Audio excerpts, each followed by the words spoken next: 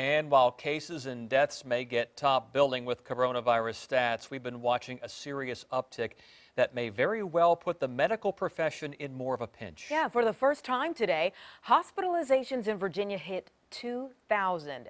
10 on your side, Stephanie Harris has more on how close we are to a crisis, where that stands. Steph. Well, Anita, Tom, the bad news is, yes, patient counts are going up everywhere in the state. That's according to the Virginia Hospital and Healthcare Association. The good news, they say we still have ample bed space, more than double what's in use right now.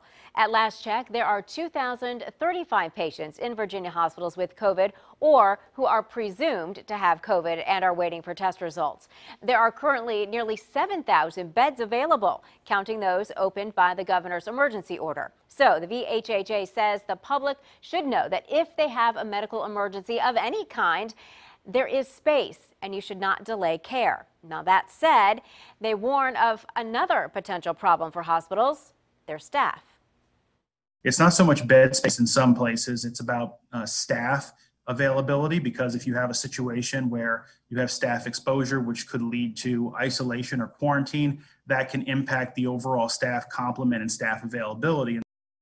And that is why VHHA implores everyone to take those precautions, including wearing a mask and distancing yourself from others. Because Julian Walker says while hospitals have come a long way in treating the virus and they have discharged more than 25,000 patients, if all the staff is out, you may be out of luck. Stephanie Harris, 10 on your side.